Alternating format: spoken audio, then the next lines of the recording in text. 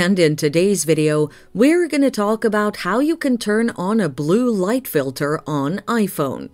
Watch this video until the end to learn various ways you can do this and more. Manually through the night shift.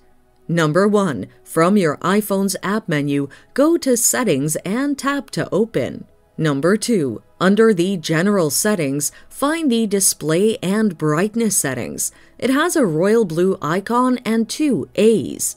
Number 3. Tap the Display and Brightness and locate Night Shift. Number 4. Tap the Night Shift to turn it on.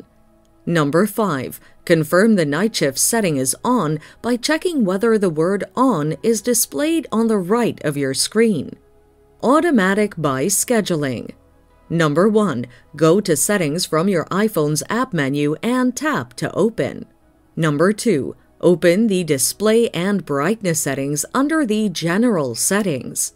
Number 3. Tap the Display and Brightness and locate Night Shift. Number 4. Tap the Night Shift to turn it on. Number 5. Confirm the night shift setting is on by checking whether the word "on" is displayed on the right of your screen. Number 6. Below the night shift, locate the schedule and turn it on by tapping. Number 7. Input when you want the night shift to turn on and off. So there you have it. You can use these steps to turn on the blue light filter on your iPhone. Thanks for watching. Till next time.